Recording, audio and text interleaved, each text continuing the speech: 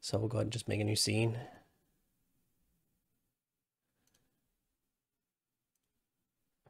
And then as usual, you'll go in. I'm going to just use my prefab environment that I already have. If I can find my, oh, that would be in the locomotion. So let's go to demos. This would be a prefabs director. So we'll go ahead and pull in an environment. Everything looks good there. We'll just make sure it's at the right elevation.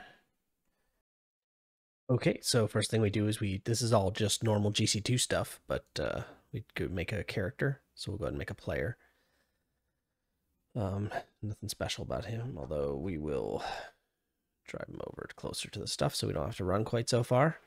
But just a stock Game Creator 2 character. We also need a camera shot, which will, the good news is that will also update our main camera for us with whatever we need. So let's go ahead and do a third person camera pointed at the player. All right, we're good. So that's everything. That's just a Game Creator 2 character. I'll talk about the inverse kinematics in a moment, but then we go over to the configuration wizard, and we only work and update existing character mode for Game Creator integration. So let's go grab the player, bring it in. It will automatically discover the rest of it. If you just search in your project for your whichever your actual base character prefab is, and drag that in up here.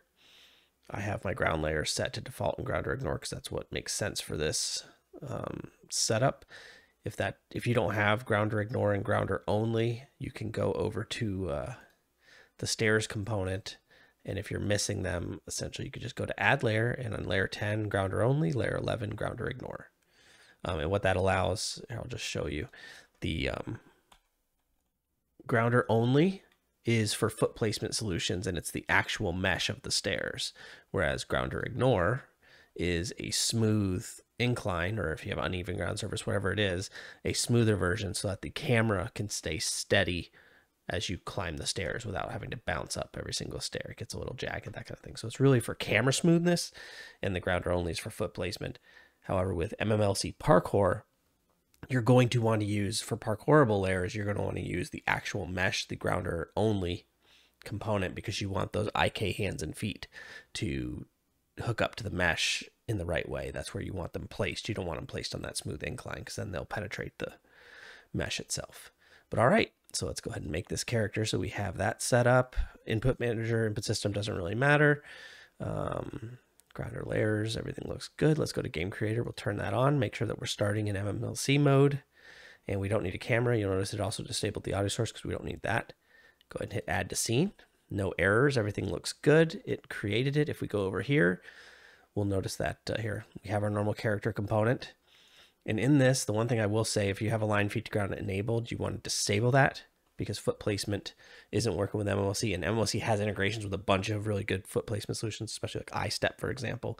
And so I recommend that one. But that said, you can leave lean with momentum on if you wish. However, that's usually baked into the MMLC, like to a motion matching data set will have the leaning already baked in so that we can use that effectively.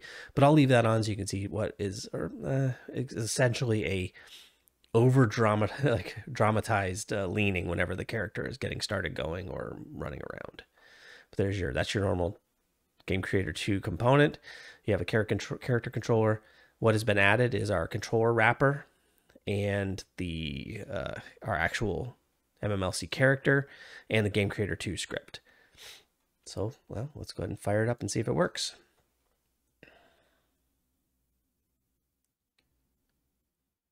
Sure enough, there we go. And yep, he's doing it. All right, so there we now have full MMLC quality locomotion with a GC character. And so we'll go ahead and move around, just make sure jumping works. Yep, there we go. Go see if he can actually climb the stairs and maybe jump from the top of the stairs, see if we can get a roll. Yeah, everything's looking really good. And so you'll notice he's leaning just a little too much with that extra lean. So typically what I would recommend is going in and disabling the lean with momentum because it's just not needed to get a good lean. See, that's just the actual animation itself has those really nice leans built into them. So that's that. Well, let's go ahead and since we're here, we'll go ahead and just add a couple of triggers so that you can switch back and forth between Game Creator and MMLC. So we'll want this to be input based. We'll do input button, keyboard, press, and we'll set this one to Q. We'll use Q and E. Q will switch us over to Game Creator, and E will put us back to MMLC. So we go to MMLC in the instructions, and we're going to use MMLC control. There's quite a lot. You can look through all of them and see what each of them do, but MMLC control is the one we want, and Q is going to transition to Game Creator, and then we'll go ahead and duplicate that. We'll set this to E, and we'll say transition to MMLC, and we'll do that in 1/10 of a second. You could do it much quicker than that, but that's just a nice smooth amount to get it going. So, and things like we could make instructions to do, as soon as we transition to MMLC, we can add an instruction to do gestures. You can have separate things for gestures. It works right out of the box. Masked, unmasked, doesn't matter. And it's extremely smooth. So let's go ahead and hit play. And as usual, we start in MMLC mode, but that was a choice I made in the config wizard. You can also just go change it in the component. But if I hit Q while we're running, there we go. We're now in Game Creator, so you'll notice the very familiar Game Creator locomotion, and then E will put us right back into MMLC and get rid of any foot sliding and give you all those transitions and all the things that people use MMLC for. And sure enough, spacebar is going to do what it does. And that's it.